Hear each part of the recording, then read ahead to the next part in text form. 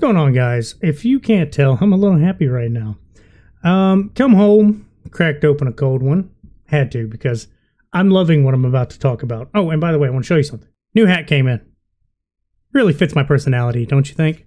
Now, goofy hat aside, I would like to talk about Dwayne Johnson. Now, to anybody that may be my earlier subscribers, we'll say the first 20, 30 so subscribers, you would know, at least on some of the videos you watched, if you watched them, I made fun of Dwayne Johnson just a few times. It was going to be an ongoing bit I never got back to because I couldn't come up with enough jokes because it just seemed tired and worn out to attempt that. But I have never shied away from the fact to tell people I've never liked Dwayne Johnson. So I will give you at least the allegations with a smile. That's going to be my bias, is I'm going to be doing it with a smile and a slight disgust on my face. But I would like to go ahead and give you just a little bit of a background to this. When he first started doing movies, back when you could tell he was probably more natural, I would say, than what he obviously isn't now. Because back then, when he was wrestling and doing early movies, he didn't have like super washboard abs. He seemed more obtainable as a realistic body type. And he has changed himself from being a person to selling himself as a brand.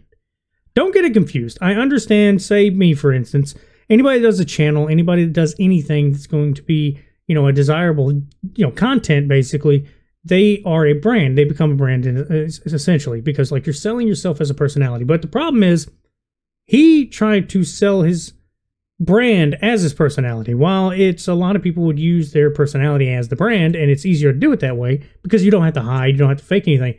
Like me, I don't hide behind anything. I just say what I want to say, and you like it or you don't. It's pretty simple. It's never hurt my feelings if somebody doesn't like my content. But I'm not selling myself as a brand. I am basically giving my personality out there, and it kind of goes in with the brand type logo or type thing in general. So I started hating him because he went from, a decent upcoming actor, from something that he definitely desired and worked hard for, to now this absolute behemoth that's pushing out multiple movies a year through his own company, which I am not going to argue about. That's pretty decent to have your own company. But allegations are twisting everything on its head. So some allegations started as early as one of the Fast and Furious movies, the first one he did with Vin Diesel. A lot of it was apparently it was supposed to be a colliding of like, Goliath's, personalities where I'm the big hero. No, I'm the big hero. And nobody knew basically what was going on. And if you don't know, I touched a little bit on it in my Fast and Furious video, which was months ago. Basically, what happened was they had it in their contract. Like, neither one of them could have their ass whooped. Like, they could go blow for blow, but it apparently got so, like, crazy. Lawyers were there to, like, count how many punches were on screen because their guy had to win at least or be at a stalemate. The allegations coming out now are super disgusting, too, by the way. But to give you the brand he sold himself as somebody that was on time, punctual, kind, sweethearted, never bothered anybody. If you ever seen him in public in a lot of videos that are shown out, and him being a public figure, he's always been pretty kind to people. And then he's got this ongoing like goofy feud with Kevin Hart, which was always kind of funny to watch. But now it's coming out that pretty much he's been the worst person to ever work with. Here's the disgusting part: in between working out and shooting, when he made it on time, that is, allegedly, he was allegedly peeing in bottles and just leaving them, just wherever. They just piss in bottles and go, all right, let's go back to shooting. They said on HBO Ballers that they would have to like record everybody else's scenes and just hope they could get him there and be able to record his scenes. Apparently, his, what was it, Red Notice, I think, or whatever it was, where he was with Ryan Reynolds, their movie together.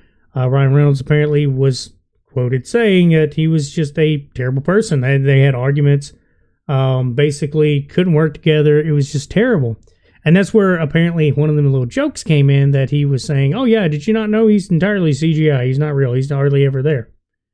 That was a little kick, just a little bit of an elbow of, haha, see, he's a piece of shit. For this all to come out now, I think it's kind of goofy, because they also said allegedly in one of his movies, either this one or Red Notice or whatever, basically he cost them $53 million of extra, budget because he was late all the time. So they would have to pay all these people to stay on set that didn't need to be there. Now, one of the spokespersons for like Amazon that's like having a big deal with $7, which is his production company or whatever, his company, Dwayne Johnson's company. And of course, I would assume PR wise, they're trying to defend him and say he was good to work with. I'm not, like I said, these are allegations. The reason why I'm happy to speak about him and I want to believe him is because I've always assumed he was a piece of shit anyway. But I think it's wild that basically everything's coming out now. It's always been speculated. I've seen speculations everywhere, and it's hard to pinpoint sources on that one. But if you don't believe me, which is fine, like I say, anytime, no matter if, like now, I'm completely want to believe this is real.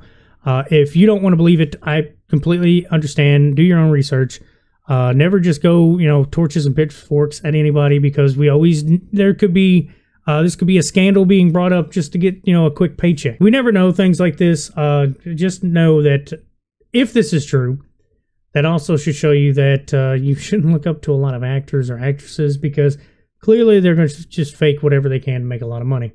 Now, here's another thing. A lot of this makes sense of him being late and not showing up to set, because he's been doing wrestling again, and he's been pretty well on the roster.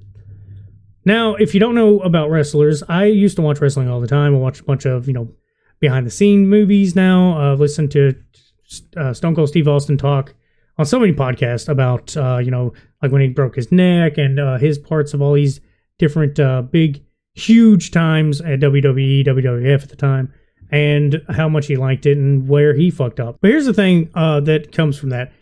Wrestlers will tell you they have to be on the road, like all the time. They don't see their families hardly at all. And for him to be able to make it to these movie shoots and do wrestling, he would have to be dipping out on one of them. There's no way he would even be showing up as frequently as he has.